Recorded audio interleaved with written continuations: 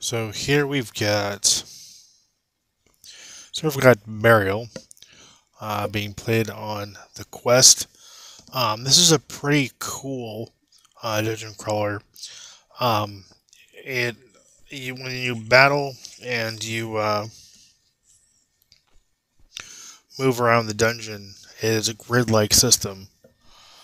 I wish it was more fluid than it is, but it's pretty decent. It's kind of creepy as well. I mean, traversing this dungeon is just a bit creepy because you don't know what's gonna come your way. You've got your spells here, your spells and your skills. You've got your map. Here's your inventory. There's your health and your weapons there, as well as your level and your experience points. And here you have your stat screen. So you've got your attributes here. This is where you can spend experience points to up your attributes when you up your level. Here's your equipment. Here's your stats. I'm playing as a fighter. There's a fighter, sorcerer, and I think barbarian or warrior, if I'm not mistaken, as different classes. But yeah, this game's pretty awesome for a grid-based um, RPG. Although I will say that sometimes the map button doesn't always work, unfortunately. But I mean, as far as like atmosphere, the game nails it. Just nails it. Um,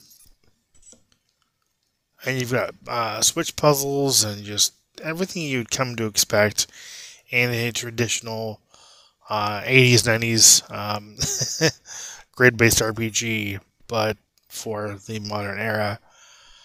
It's a pretty awesome game. And really, the VR doesn't do enough justice to just.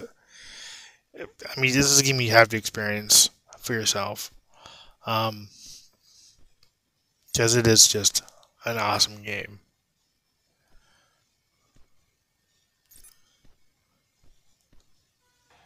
There's an enemy in there. I think it's a rat. Yeah, it's a rat. So I first started playing this game. It came me kind of like uh, the sermon game that I covered previously on the channel. Um, it kind of gave me those kind of vibes because it definitely plays similar. Um, what was that? I don't know what that was. That was creepy. Anyway, it plays kind of similar to that. Now, one thing it doesn't do, which I really wish it did, is you can't actually use the torch to light any of these torches, which I thought would be kind of cool. Kind of like add to the overall immersiveness of the game. But sadly, you don't have that option. You don't have the ability to do that. And again, I don't like the grid-based movement system, especially when it comes to turning. It's snap grid when it should be. If I actually come to, no, wrong button. If I were to go ahead and go to options here, if I were to go to controls, yeah, it's on smooth rotation. So yeah, it's about as. I just quit. Dang it. Continue.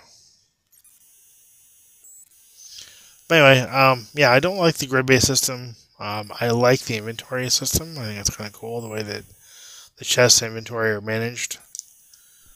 And I just essentially started the game over again. That's cool.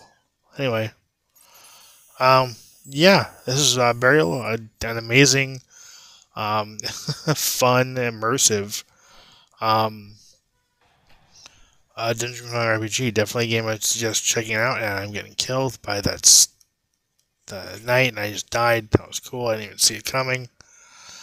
Um, but yeah, I definitely suggest checking this game out, guys. This is Burial. I want to thank the publisher for the opportunity. This game's phenomenal. I definitely want to kind of recommend enough.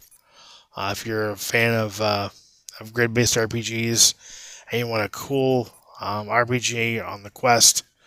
This is definitely a game worth checking out. I'm going to kill this guy real quick.